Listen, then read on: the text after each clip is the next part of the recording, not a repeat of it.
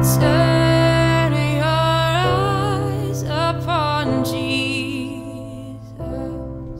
Look full in his wonderful face, and the things of earth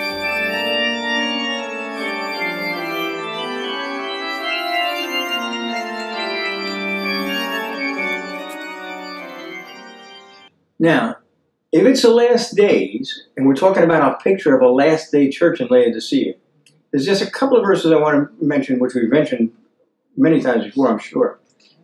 Jesus taught in Matthew 24. In Matthew 24, his disciples come and they say to him, tell us, what will be the signs of your coming and the end of the age? So they're specifically asking him about the end times. And one of the things he says is that there will be a great apostasy, a great falling away. You can't fall away from someplace you aren't at. Okay? If you want to fall off the Empire State Building, you've got to be at the Empire State Building. If you're going to fall away from Christianity, you have to have been there. The same thing in 2 Thessalonians, when Paul writes to the church there, he talks about a great apostasy. Before the Antichrist, before the great and terrible day of the Lord, there will be a great apostasy, a great falling away. Now, I know that a lot of Christians, a lot of denominations teach that you can't fall away. Well, they're just simply, I'm going to say they're simply wrong, okay? It's very, very clear if you go to John chapter 6, when it says many of his disciples, not many of the just hangers-on or just followers, it says many of his disciples were no longer following Jesus. They chose to walk away from him because his word was too difficult. That's apostasy, all right? So if we look at the church of Laodicea, and the reason why I asked about church in the first place is it a church? Let's talk about, is it, or is it just an assembly? It is an assembly, but it can be focused on Jesus or not focused on Jesus. An assembly of people, listen, you go to, this weekend as we're filming this, this is Super Bowl weekend. A lot of people are going to be assembled. A lot of people, tens of thousands of people are going to be assembled in a football stadium. Thousands of people around the country, around the world, are assembled in homes watching. They are not assembled on behalf of the Lord Jesus Christ. They are assemblies. They're not church. Okay? With me so far? Absolutely. Okay. So, I always had a problem with, and I want to be filled with God's grace, all right? The church of the Galatians, for example. Jesus said, don't you call a brother foolish, right? Back in the Sermon on the Mount.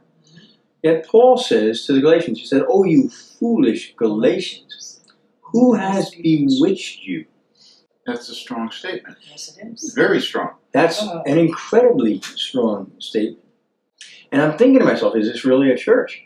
Because Paul is saying, you have turned your back on the cross of Jesus Christ. You're trusting what you began in the Spirit, now you're trying to complete in the flesh. You've turned your back on the work of Jesus Christ and trusting in your own work. That's what he says to them. And he says, if you don't repent of that now, Christ Jesus will no longer be of any use to you. What he's saying is, if you don't repent of this, you're not saved. You're not Christian. You don't have that relationship with God the Father through the atoning work of Jesus Christ. So now we come to the church of Laodicea, and I'm sitting here thinking, what do you mean church? What do you mean church? Yes, it's an assembly. If the focus is Jesus Christ, if you come together on Sunday to watch a football game and you're not a church, but you come together on Sunday to focus on Jesus Christ and you are a church, the difference is Jesus Christ. Absolutely. When the focus is Jesus Christ, Jesus Christ shows up. Aha! Aha!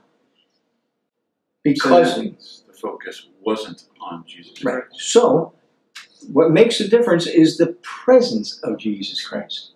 He says, where two or more gathered in my name, Right. I'll be there. Right. It is about the presence of Jesus Christ. Well, the church of Laodicea, he says, behold, I stand at the door and knock. He's outside. if he's outside and he can't be inside, he's not inside. This is a church that he literally says, or it's an assembly of people, that he literally says, you make me sick to my stomach. What does it mean? I'll vomit you out of my mouth. I mean, what an incredible thing. The goal, I thought about this so much, you know, I want to be successful. You can go to a lot of churches this weekend and they'll teach about success. And they'll miss the mark entirely. Not you, Mark. And because the goal is to be pleasing to God.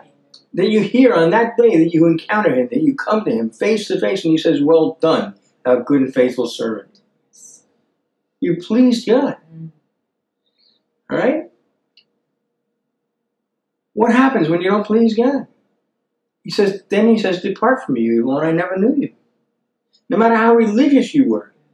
In Matthew chapter 7, he says, many will come to him on that day. Not a few. He says, many will come to me on that day, saying, Lord, Lord, look what we did in your name. I did this, I did that, I did this, I did that. And he says, depart from me, you evil ones, I never knew you.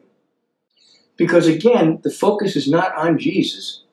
The focus is on self.